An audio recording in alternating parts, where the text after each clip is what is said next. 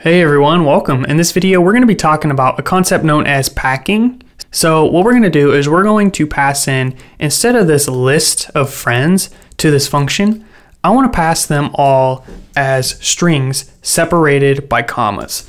So we have Bob, Josh, Austin.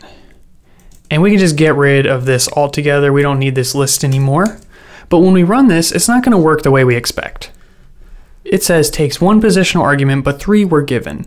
So how can we change this function here such that it can take unlimited arguments? It's actually quite simple. All you have to do is put a capital 8, aka an asterisk for you fancy people. Run this and look at that. Hello Bob, hello Josh, hello Austin. So that is how you create a function to take unlimited arguments. Throughout these videos, you learn different variations of invoking and different ways of creating the functions.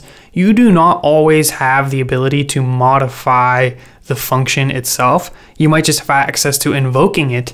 So it's good to know different ways of invoking the function as well and just be very versatile. So what we're going to do in the next video is do another variation. And with that variation, I want to flip this around. What if we have a function that we're trying to use and this function is expecting numerous arguments, but we don't have numerous arguments, we actually just have a list. And we want to basically explode this list into a bunch of different values without having to do a bunch of indexing. That's what I'm going to be showing you in the next video, and if that explanation made no sense, just stay tuned because I'm about to blow your mind. It's going to be crazy.